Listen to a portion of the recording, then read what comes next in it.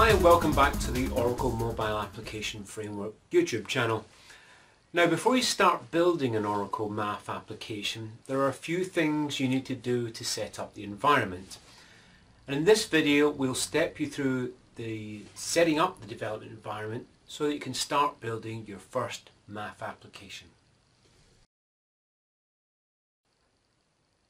So what do you need to do to get started? Well, there are really only two setup tasks you need to perform before you can get started developing. The first is you need to install the MAF design time into your IDE that you're going to be developing in. Now I'm going to focus on JDeveloper setup in this video, but if you want to follow specific instructions for setting up OP, you can check out the documentation, or we have other videos on this channel that cover OP, Oracle Enterprise Pack for Eclipse. Now with JDeveloper 12.1.3, the MAF design time comes as a separate downloadable extension. But don't worry, it's very quick and very easy to install. From the help menu in JDeveloper, select check for updates, and then from the check for updates dialog, you can select to install the mobile application framework extension. The next step you have to follow is to install the appropriate SDK. Now what's an SDK, I hear you asking? Well, when you develop a MAF application, remember it's deployed as a native application to either Android or iOS. And for each of those platforms you need the native libraries and the tools from Google or Apple in order to build that native application. And just one point to clarify in case you didn't know, because of legal restrictions from Apple, you can only develop iOS applications on Macs, since the iOS SDK can only be installed on a Mac. Okay, so you have to go and find the appropriate SDK that you want to use. And you can do a quick Google, or you can always refer back to the Oracle MAF documentation for how to install the SDK. But one thing to be clear on here is that the exact version of the SDK you should install may be different with different versions of Oracle MAF. So always go back and look at the documentation on OTN to check the minimum versions of the SDK that you need for the appropriate platform.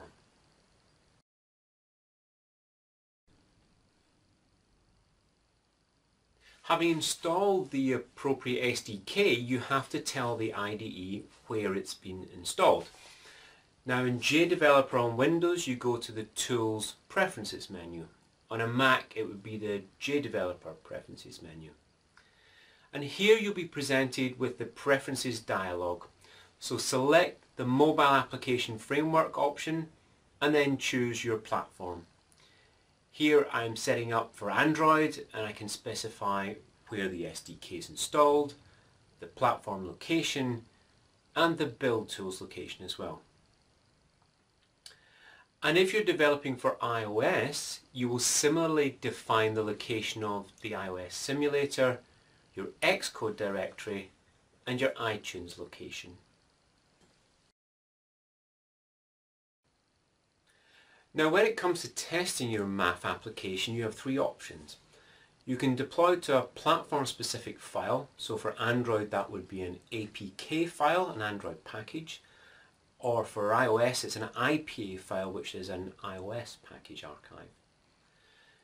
You can also deploy directly to a device which is attached to your development machine, or you can use a software emulator or simulator on the development machine.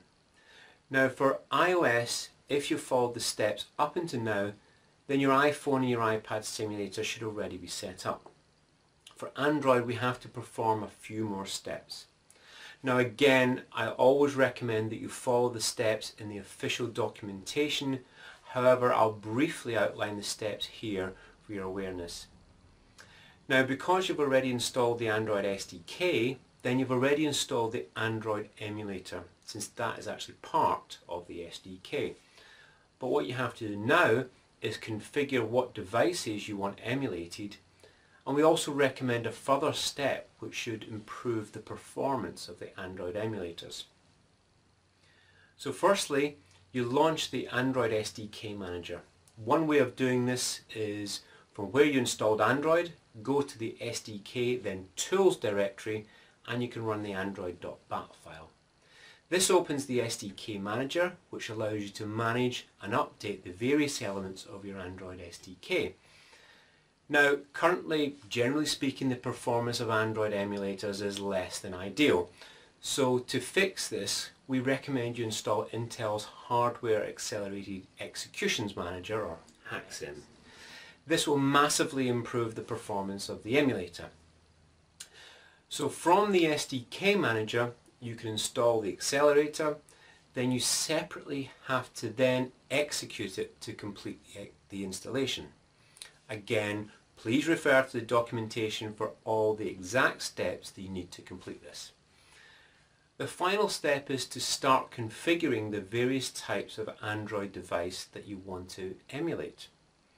So going back to the Android SDK manager, go to the menu and select Tools, Manage AVD, Android Virtual Devices. And here you can define the characteristics of each device that you want to test against, for example, the device type, the Android version. And ensure you select Intel Atom x86 as the CPU. That's ensuring you're using the HACSIM optimized drivers for the emulators. And if all's gone well, and you should now be able to start your Android emulator and you're ready to go to start developing.